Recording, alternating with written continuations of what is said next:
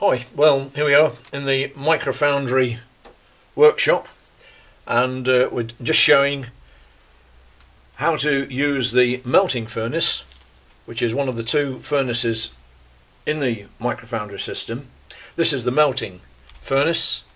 This is the A50 crucible that we do the melting in, and what we're going to do is a demonstration of the safe use in the use of this furnace as though it were your first melt. We're going to use copper, and you'll recognise the coppers. That's as copper as it comes. They're old pennies which you can sort out with a fridge magnet. If they're not magnetic, they're copper. And we're going to make up a 26 gram load, 7 1-penny pieces, and 1.5 grams of lead-free solder,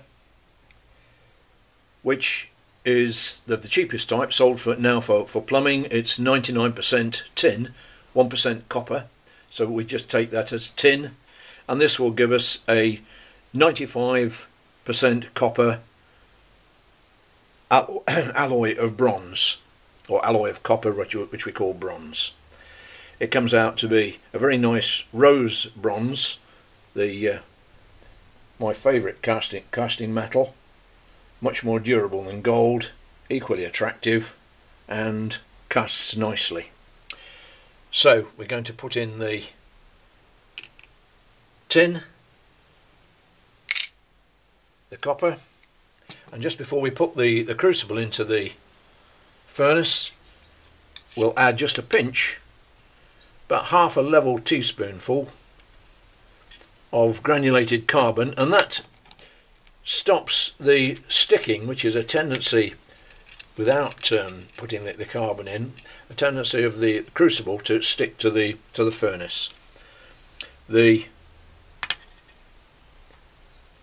top goes onto the crucible, and then a ceramic fibre superwool blanket, little gasket there, which keeps it pretty well airtight and reduces further the chance of oxidation. And there we have the furnace ready to go into the microwave. The microwave is just a bog standard low-end domestic microwave rated 1000 watts, and we stand the furnace on another superwool blanket on the rotating plate.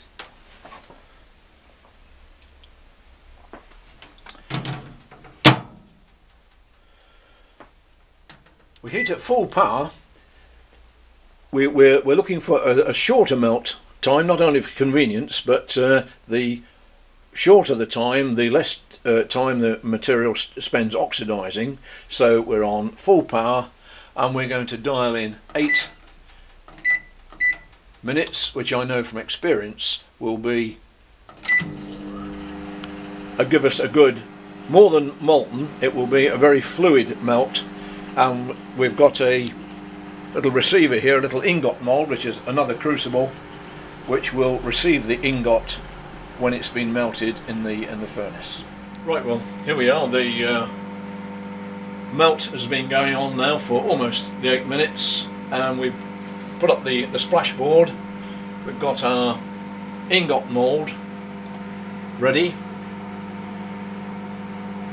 tongs, non-contacting thermometer, which we're going to use just to make sure that the furnace is safe to, indicates 109 degrees. Got the hot gloves on, and we'll just lift out the furnace over the sandbed, remove the tray,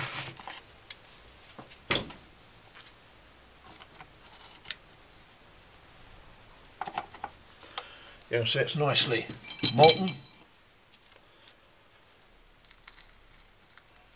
and more than that, nicely fluid. I'm going to lift the hot crucible out,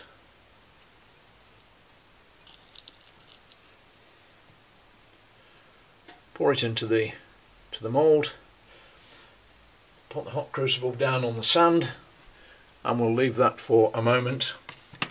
You can see there's still plenty of heat in the furnace, so I'll pop the lid back on there.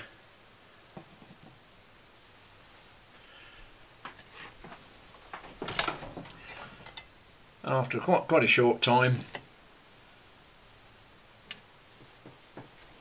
the metal will solidify,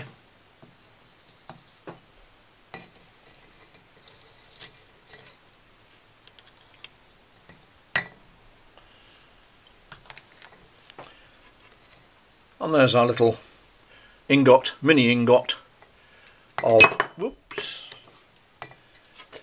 bronze. That's now refined metal as far as we're concerned. We've put some flux in there when we melt it down to make into a ring or whatever, and that is the little ingot that will go to make typically a ring.